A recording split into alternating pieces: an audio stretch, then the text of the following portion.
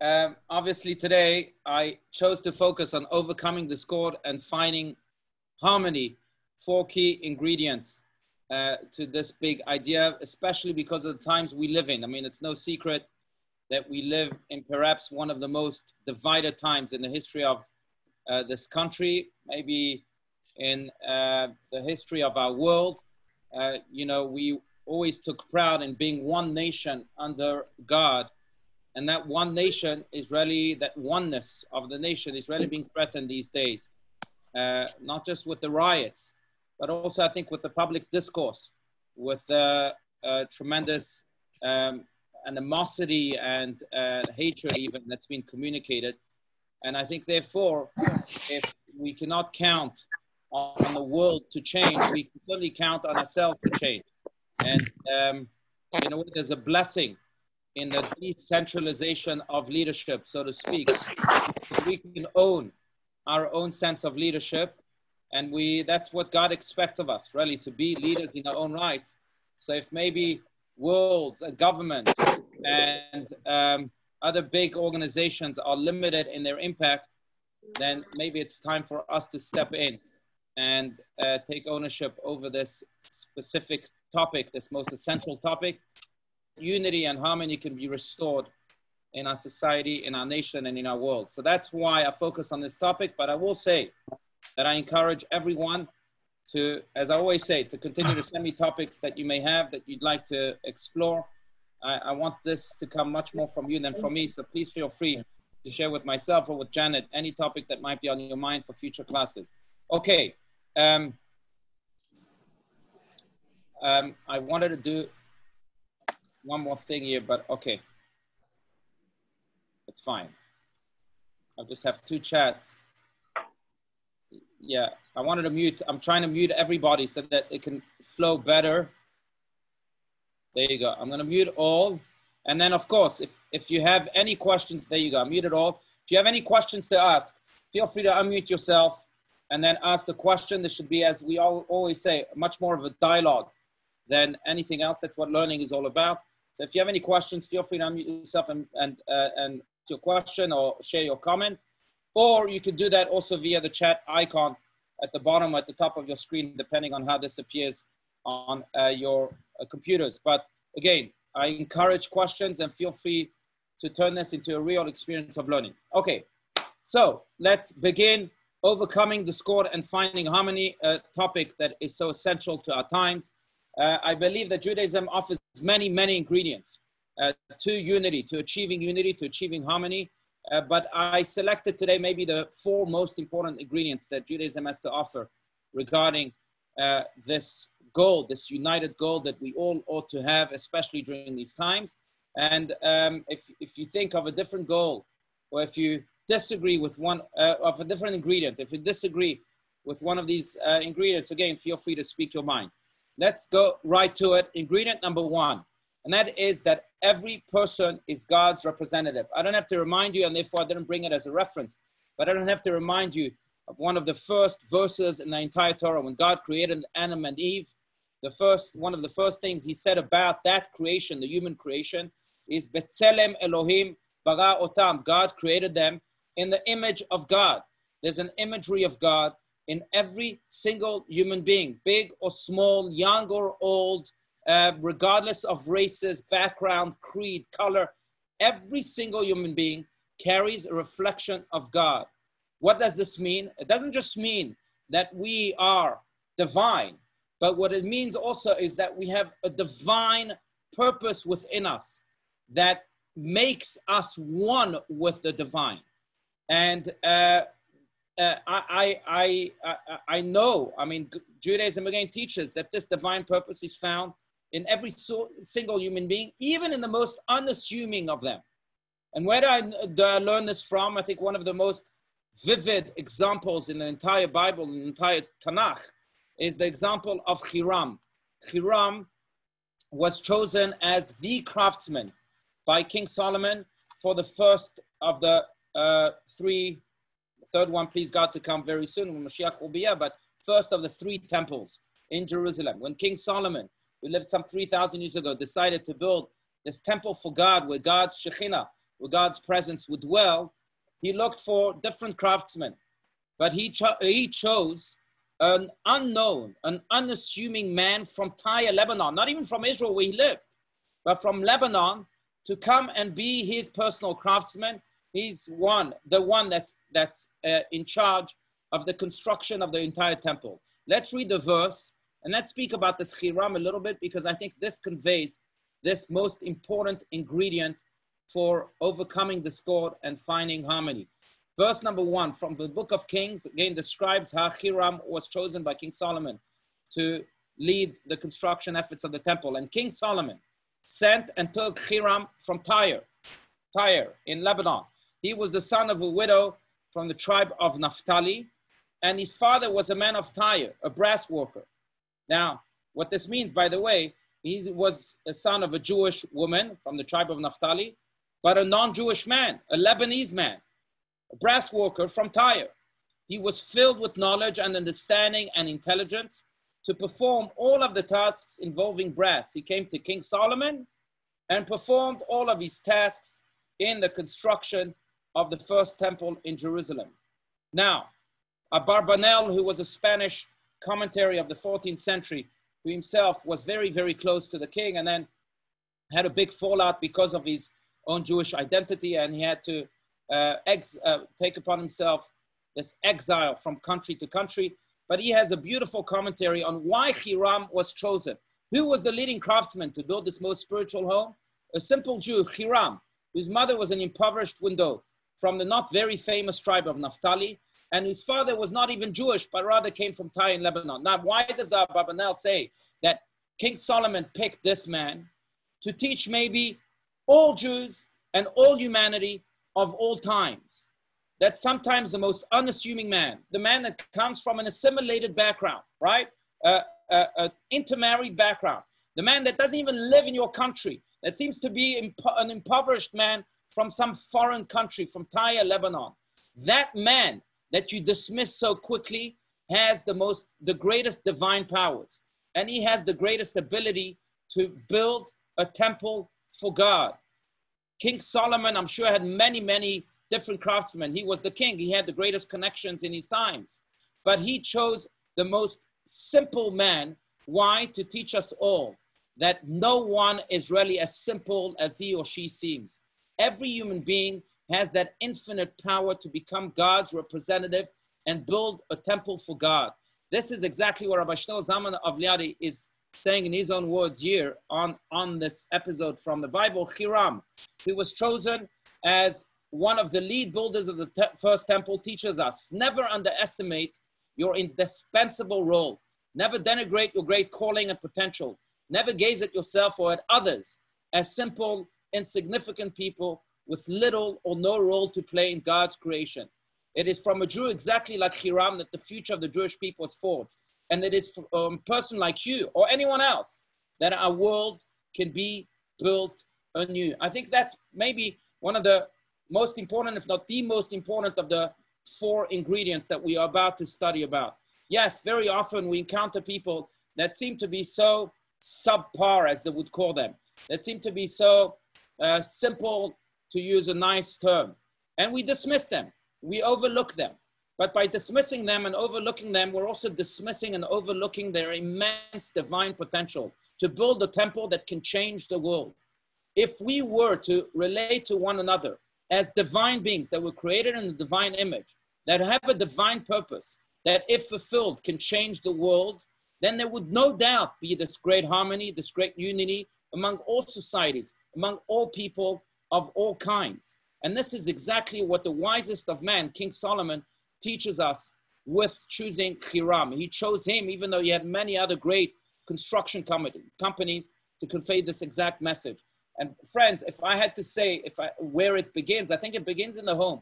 Very often with our closest ones, with our spouses, with our children, we get heated up and then we dismiss them.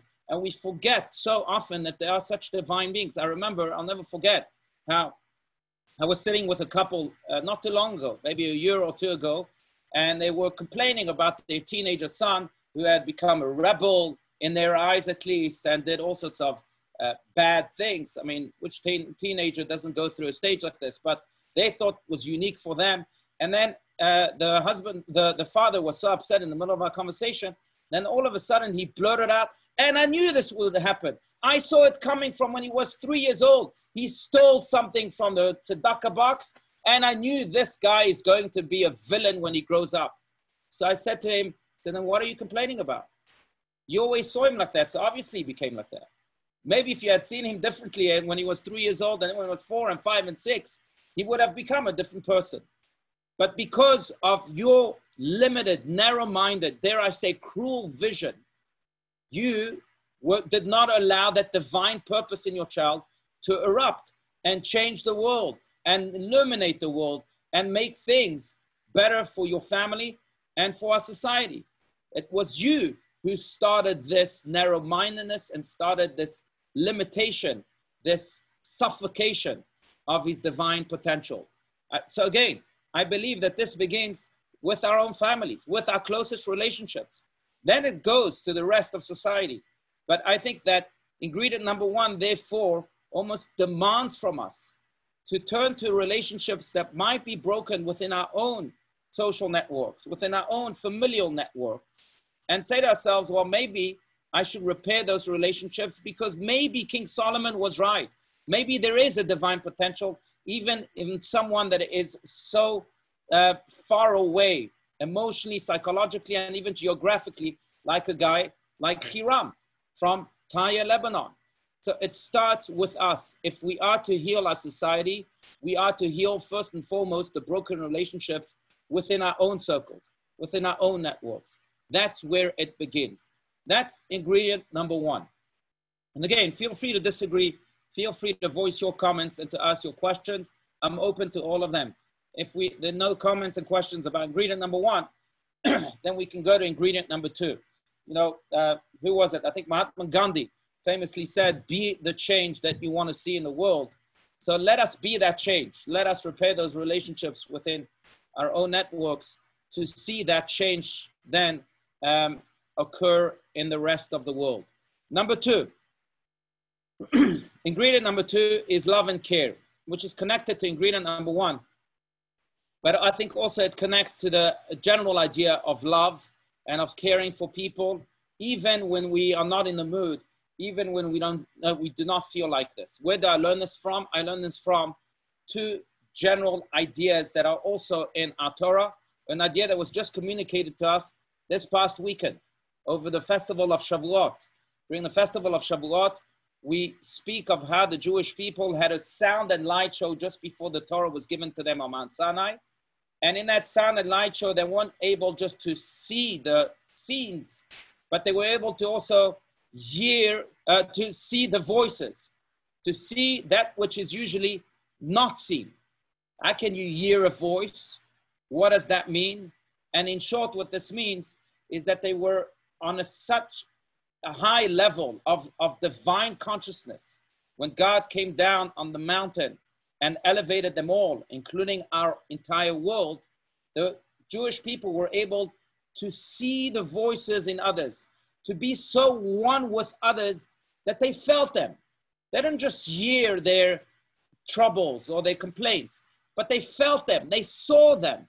They entered their shoes so fully that they became one with them, one with their joy and one with their pain, one with their voices, one with that which is usually not seen by the naked eye. That's what it means that the people saw the voices. I think that that's the most important ingredient, I think, in every leader. If you wish to be a leader, you first and foremost have to be able to truly feel others, to feel their pain. You can't connect to others if you don't see their voices, if you don't feel them. And it's up to us now, especially in our times, I think, to be leaders in our own rights, to be able to truly feel the other. Yes, sometimes we have our own ways of looking at things, our own perspectives that are influenced by education, by our upbringing, by our culture, by our society, whatever it may be. But these times, more than any other times, demand from each and every one of us to open up our horizons and start seeing things from other people's perspectives, thinking of life in other people's terms, not just in our own terms. And we see this also in the beautiful story about Jacob. Jacob, who is now going to Haran, to his uncle. He's fleeing the wrath of his brother Esau, who wants to murder him. If you remember that biblical story, he arrives finally to the city of Haran. And I'm going to read the verses. Jacob arrives after a long journey from the land of Canaan at the city of Haran. There he encounters a well, surrounded by a number of shepherds and a sheep lying beside it. Jacob approaches these shepherds. The Torah records the detailed conversation as follows. And Jacob said to them, "My brothers, where are you from?" He tells these shepherds, "My brothers, where are you from?" And they said, "We are from Haran." And he said to them, "Oh, great. Do you know Laban, the son of Nahor?" And they said, "Yes, we know him." And then he goes on to rebuke them. And he says to them, "Are things going well with them?" And they said, "Yes, everything is well. And his daughter is coming." And then he says, "The day is yet long." He says to these shepherds, "It is not the time to take in the livestock. Water the sheep already and go pasture." In other words, you shepherds, I don't know you. I just met you.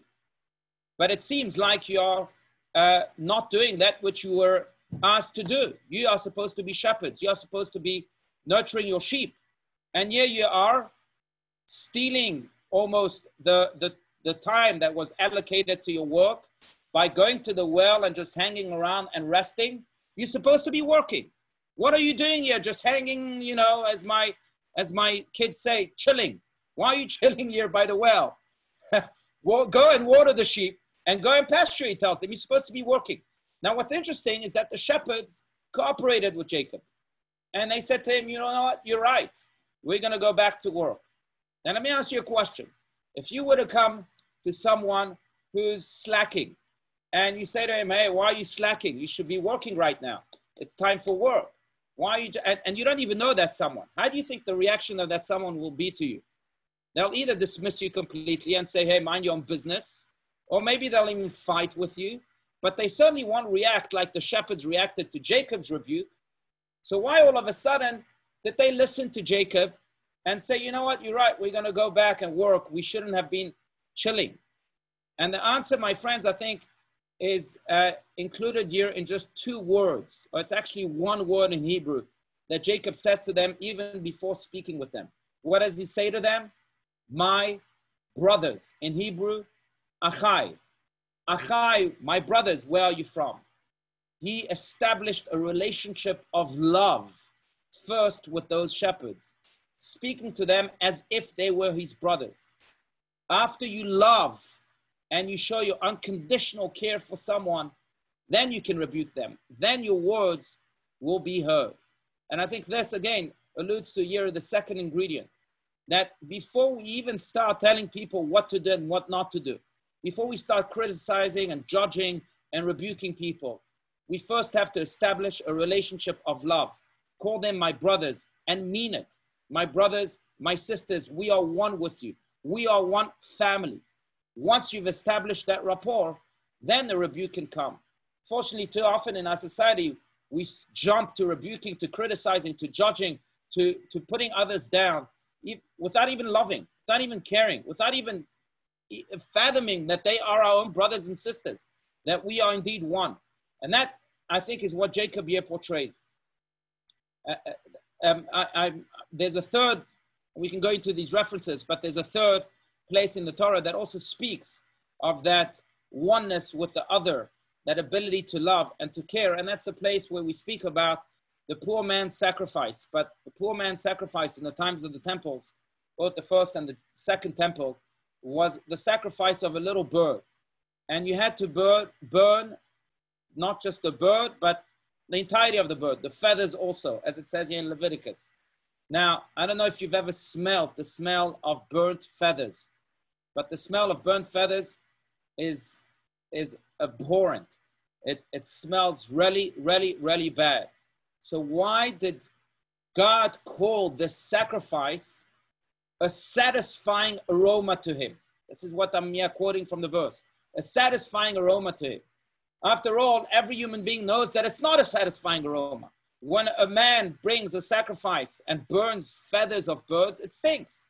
It's certainly not a satisfying. Is God lying to us? What is this saying? But what God is saying is that I am not looking at the bird. I'm not looking at the feathers or at the smell of the feathers.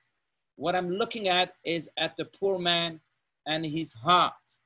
That's what I'm looking at.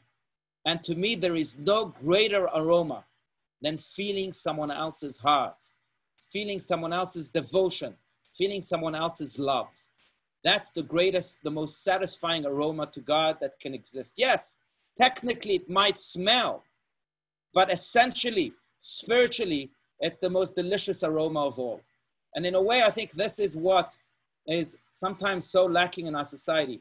The ability to feel the other, to hear the voice, but also to look beyond the smelly feathers or the externalities of life and see the heart, feel the love of the other. Look at a poor man, but see someone that's so rich inside. That's what's so missing.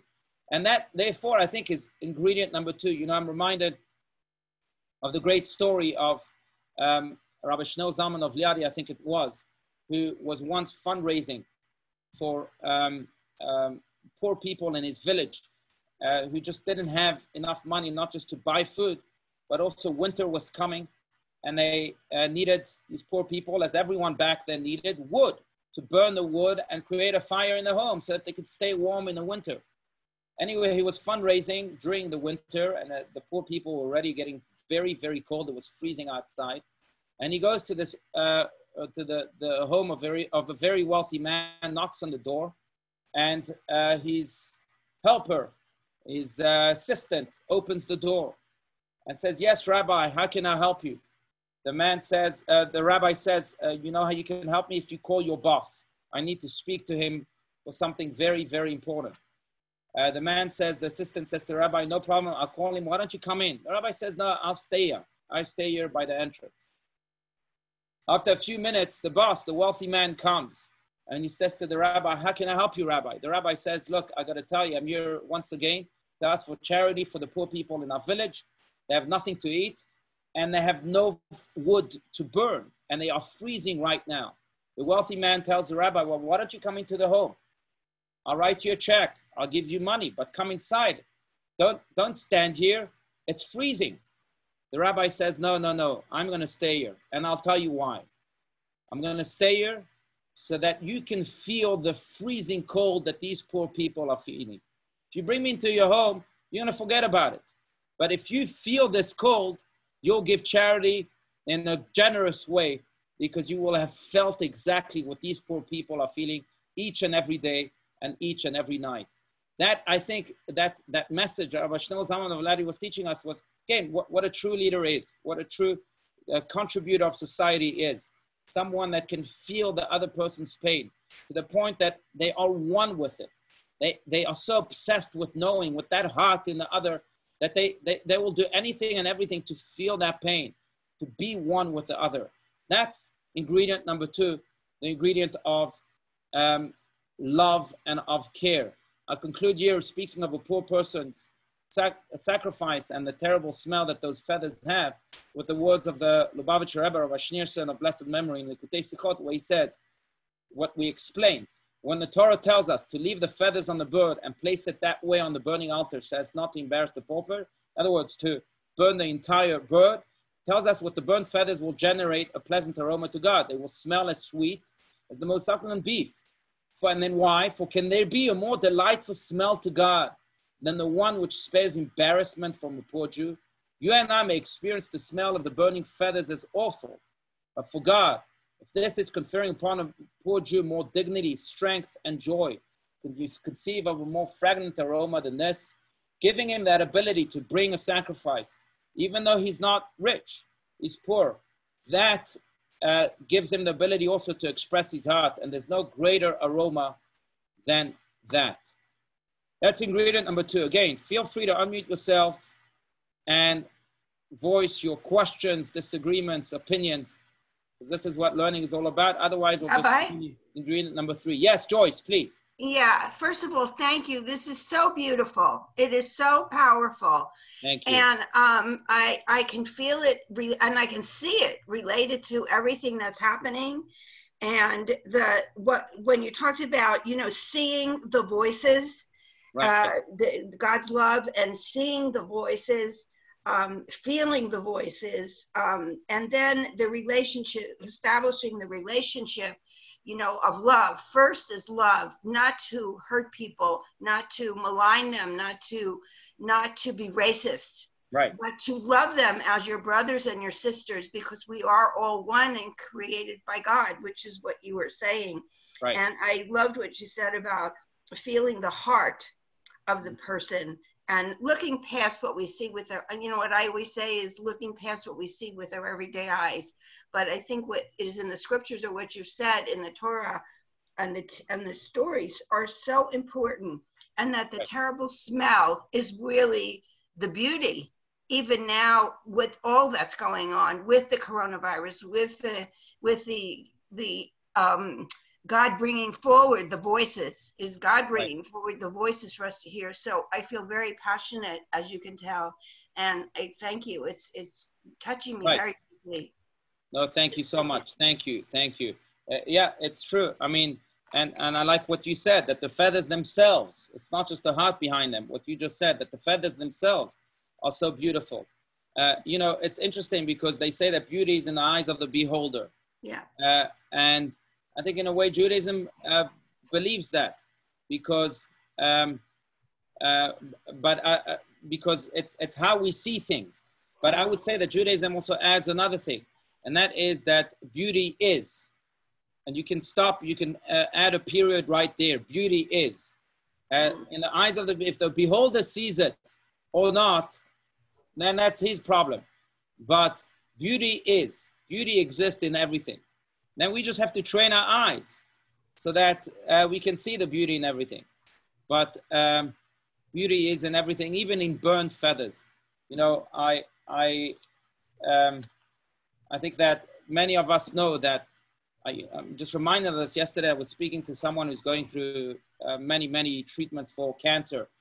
And he's been going from hospital to hospital now for a year and a half.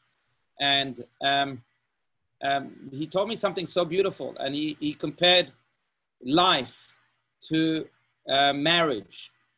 I asked him how, and he said, look, before I got married, I thought I loved my wife. After I got married, we started fighting and many tribulations, but that only grew the love even more. Now I've been married for so many years, and now I think I truly love my wife. I think it's the same with life. Before we begin life, we think that everything is bliss, right? We say ignorance is bliss, and everything is great. But then life hits you. And then you say to yourself, gosh, is this really what life is? This is what joy in life is about? And this is what this cancer patient was saying. But now I appreciate life so much more. He was telling me about how he had to kill Black Widow the other day, and it like killed him because he started seeing divinity even in the smallest and most dangerous of creatures. And he lives life in a much deeper way. But I'm thinking of him because of what you just said, Joyce, that sometimes even the cancer itself brings so much blessing. And saying that's not in my words, in the words of a cancer patient himself, that you live life on a deeper level.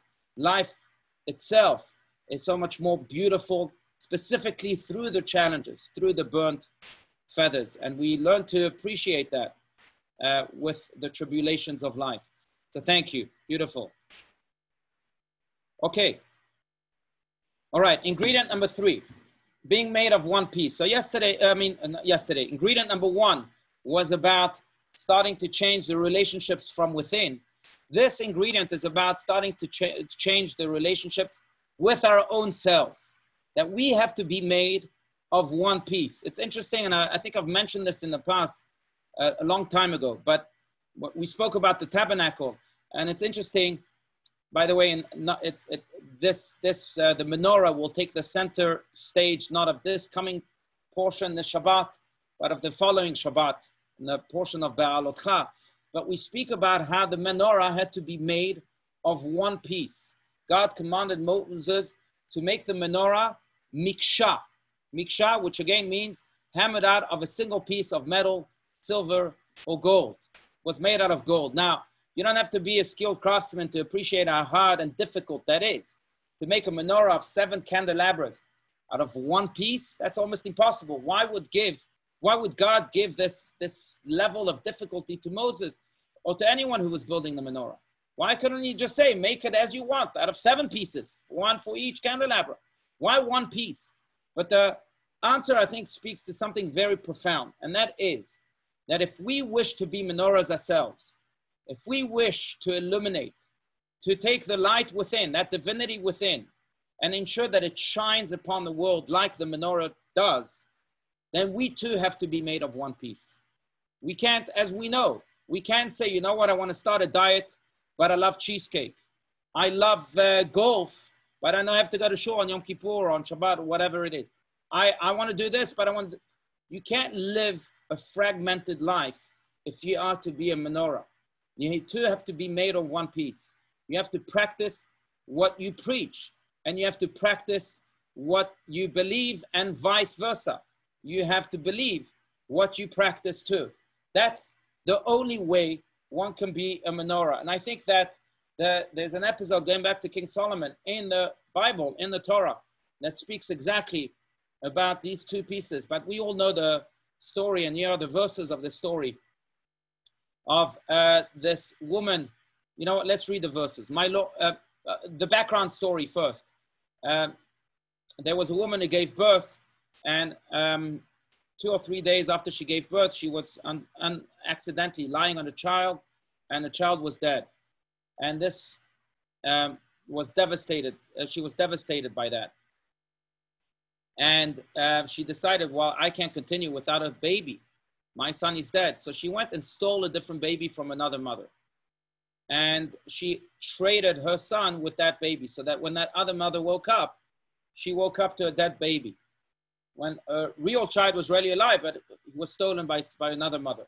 Anyway, she quickly realized, the mother from which the child was stolen, quickly realized that her child was stolen. So she goes to, and she finds out exactly who this woman is that stole her child. We know that story. And she says, well, come to court with me, to King Solomon's court, because I believe that the child that you're holding is really my child. You gave me your dead child. The child that you're holding is my child.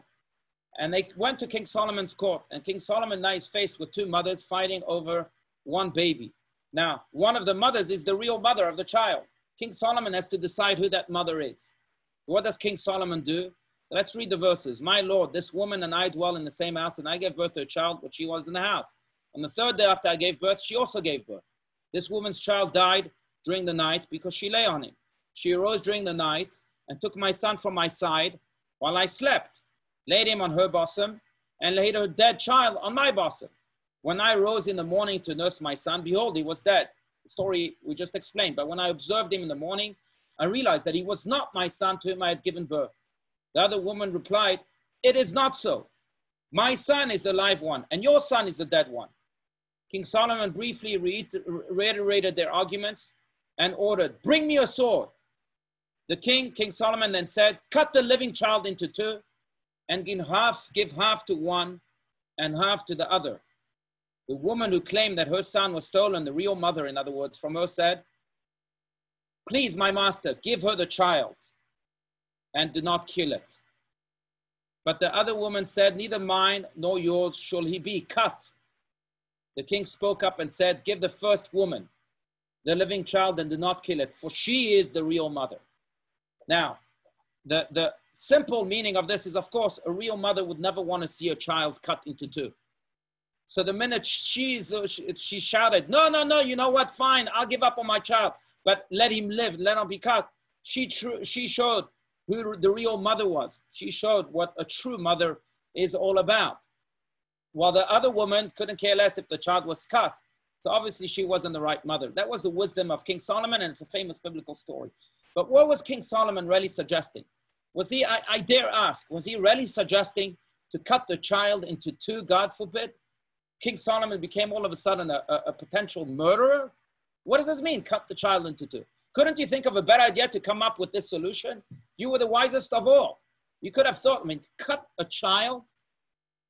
And what King Solomon was really saying is that no, if a child is to live, cut between two different voices, then that is death to a child.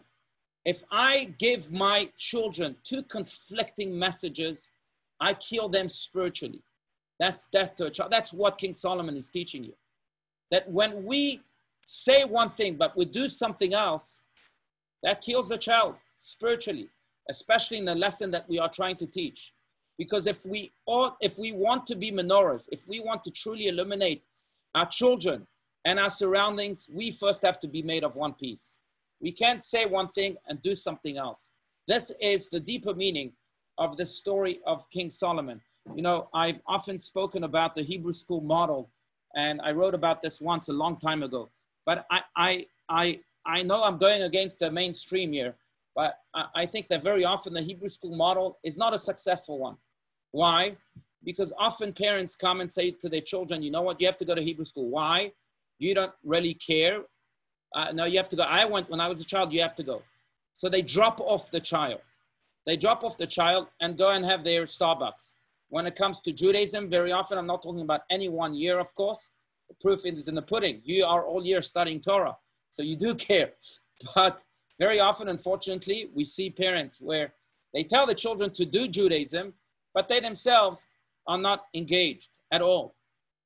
At all, not on a charity level and not on a attendance level, and not, but yet the child has to go to Hebrew school.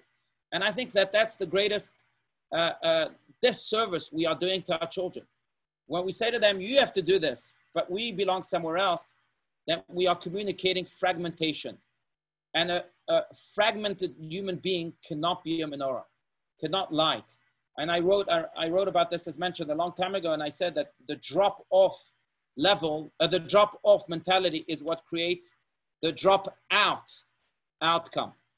When you drop off your child and you say, that's you, I'm something else, then eventually the child will drop out of Judaism altogether, because he will have been raised with a fragmented menorah, and a fragmented menorah simply cannot light up. I think it's true, especially in our society. This third ingredient. And often we say to ourselves, yes, yes, yes, I love humanity, and I'm for all, and everything. But really deep inside, we believe other things. I'm not saying anyone, God forbid, here says that and believes that. But if we are to truly make an impact and illuminate our menorahs, let's first believe in the ideals that we are selling. You know, Mark Twain famously said, I love humanity. It's people I can't stand. That was his line. But very often people are like, I love humanity. I wish there could be peace everywhere, right? God forbid. No, everyone should be living, our brothers and sisters. Do you act that way? Do you truly believe in that yourself? Oh, maybe not. People I can't stand, like Mark Twain was saying. Well, then that's where the problem begins. Then you won't be able to eliminate your menorah. And that's, therefore, ingredient number 3 that I think is so crucial. Be the change yourself now, not just in your broken relationships, but yourself. Be the change indeed that you want to see in the world. Okay, and then ingredient number 4 again, unless there's someone who wants to voice anything, any word. No? Okay, fine. So ingredient number 4 is, I think that's something that's also missing from our society. It might not be the most important ingredient, but I think it's an important one nonetheless.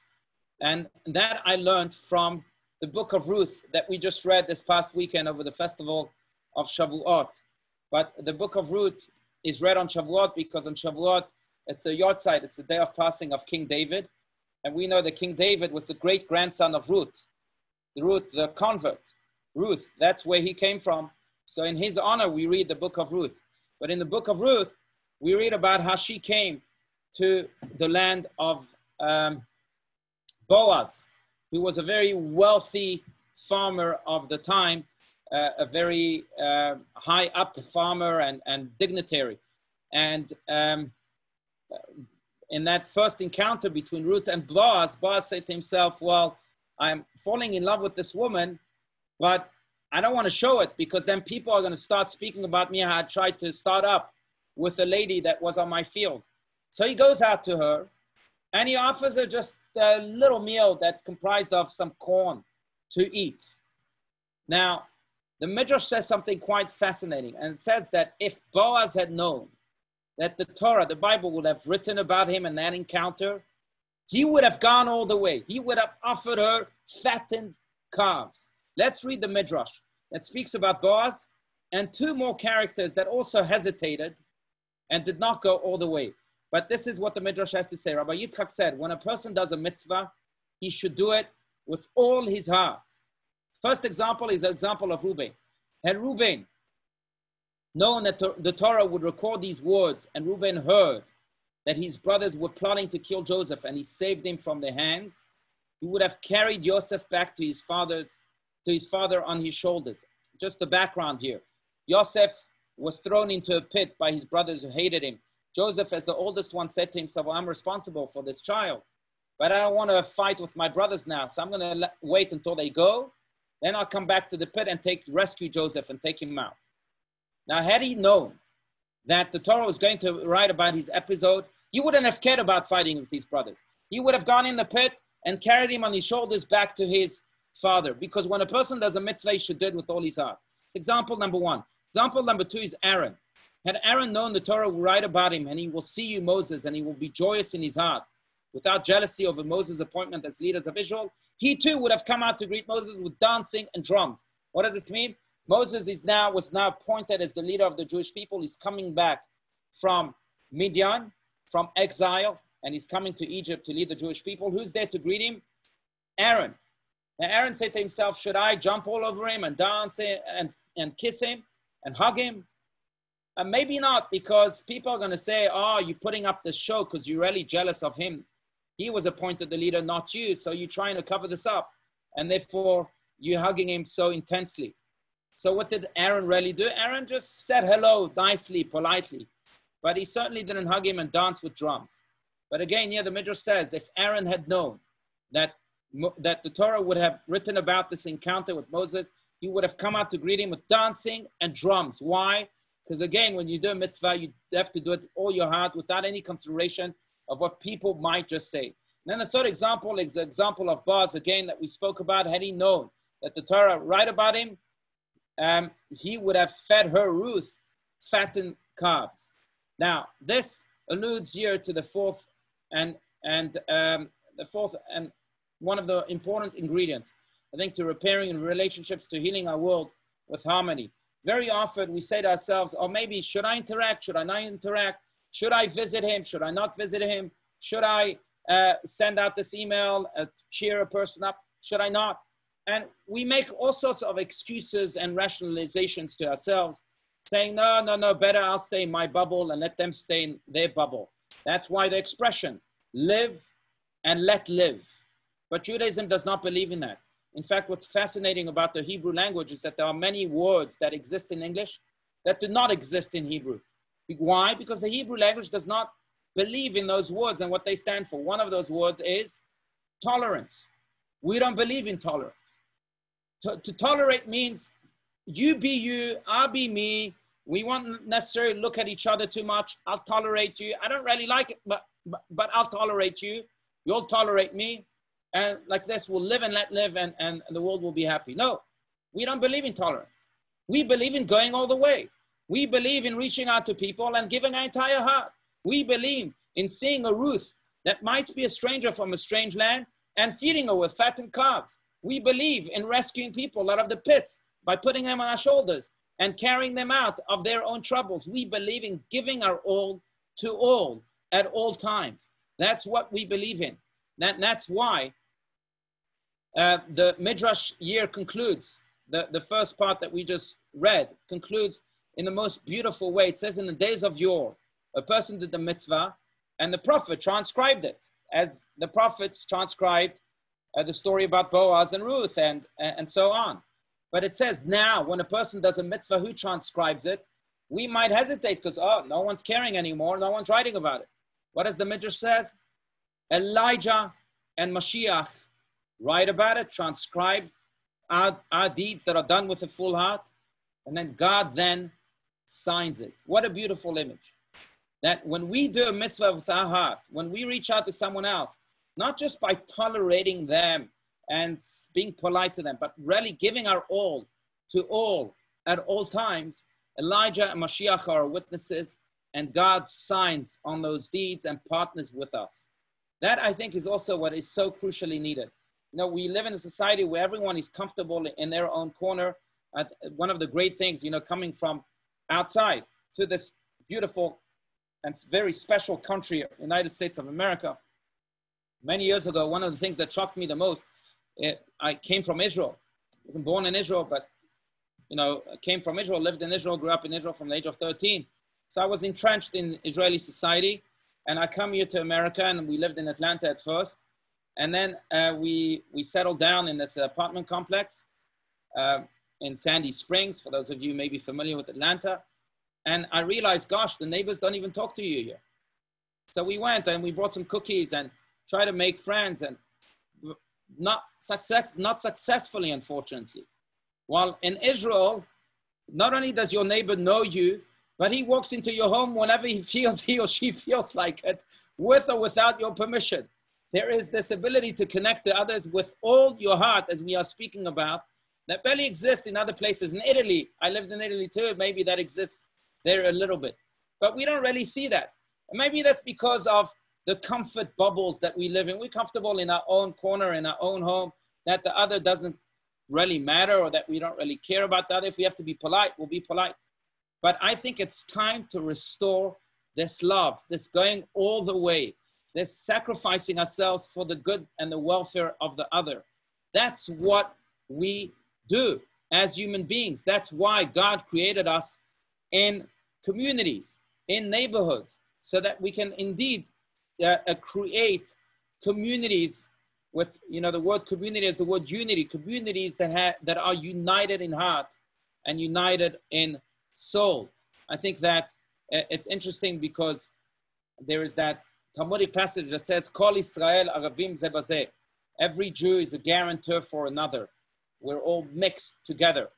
But there is also a verse that speaks about the entire world being like that.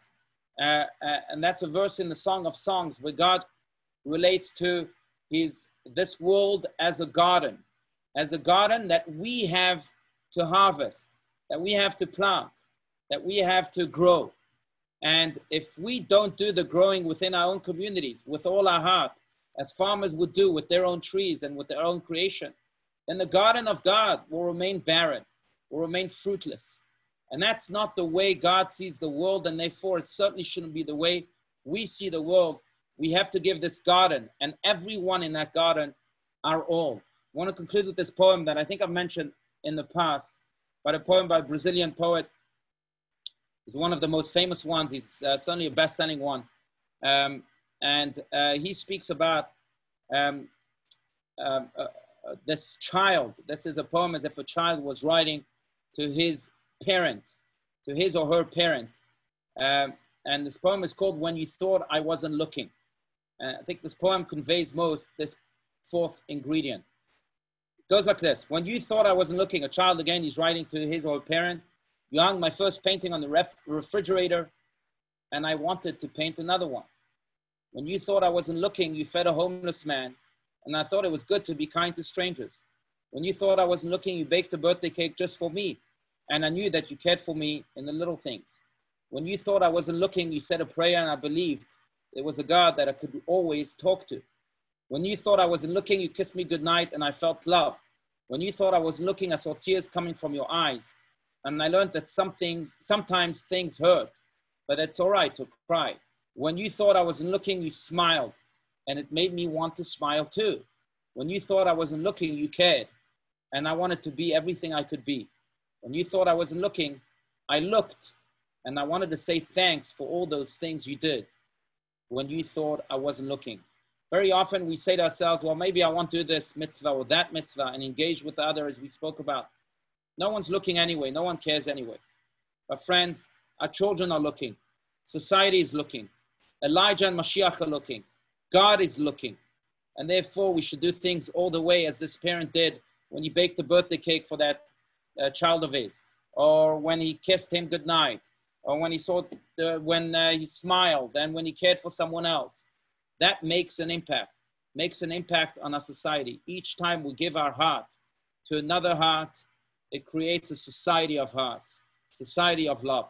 And that's really what is conveyed here by this fourth ingredient. I'm going to stop share, and I want to hear from you.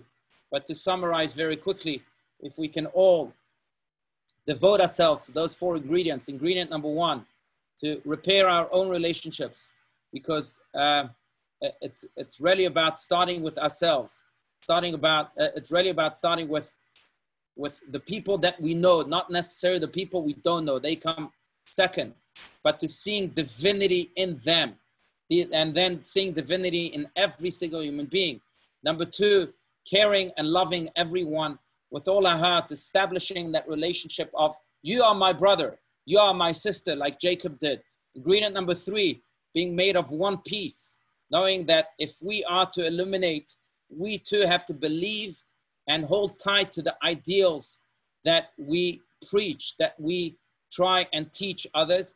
And ingredient number four, if we can give it our all when we do those mitzvahs, especially those interpersonal relationship mitzvahs, then no doubt our society can begin to heal, and we will have lifted our troubles, ridden ourselves of them, and restored some health and some love and peace in our world.